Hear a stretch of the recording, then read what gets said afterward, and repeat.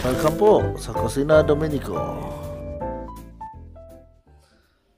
Mga kaibigan, magandang umaga po. Ngayon gagawa tayo ng paksiw na matambaka. Bangan! Ito po ang ating isda.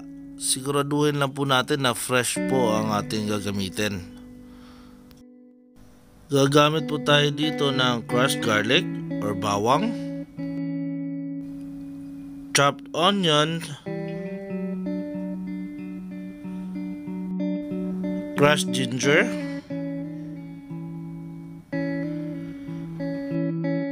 siling haba or green chili. Meron po tayong salt,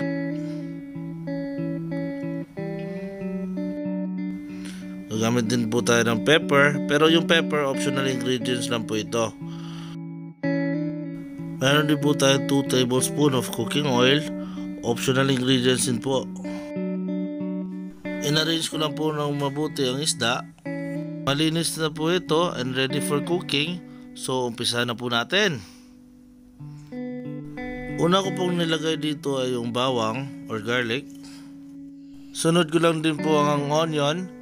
Pagkatapos po yung luya.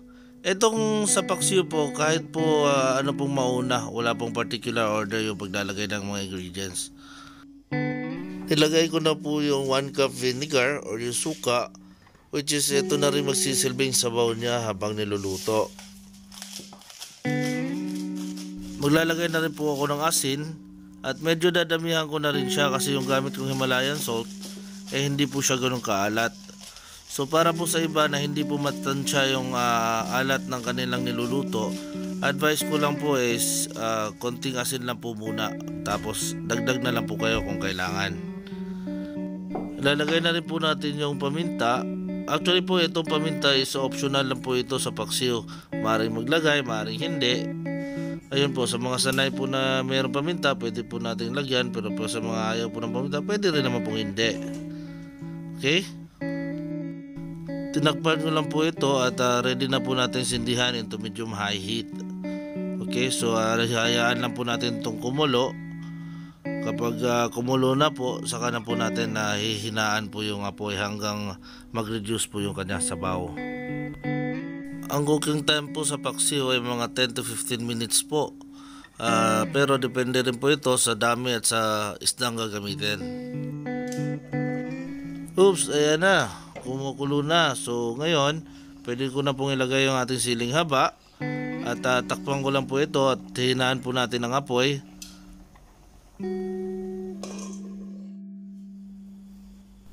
Check po natin after 10 minutes. Yun, medyo nag-subside na yung kanyang sabaw.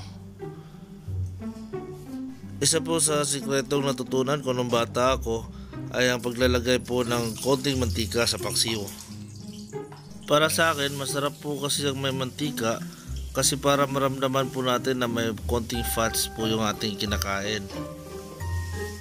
Optional lang naman po ang paglalagay ng mantika. So ako nakasanayan ko pong maglagay po ng mantika ng baboy or simpleng cooking oil lang po. Konti lang, mga 2 tablespoon lang po.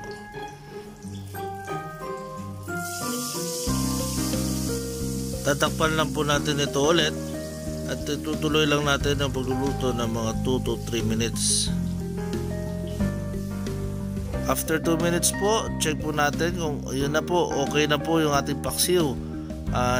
Nagbind na po yung mantika sa isda. So napakasarap po niyang ibahog sa kanin. Kain na po. Sa mga hindi pa po nakapag-subscribe sa akin channel, please click the subscribe button and hit the notification bell. Like if you like this video, leave a comment and share. Thank you for watching.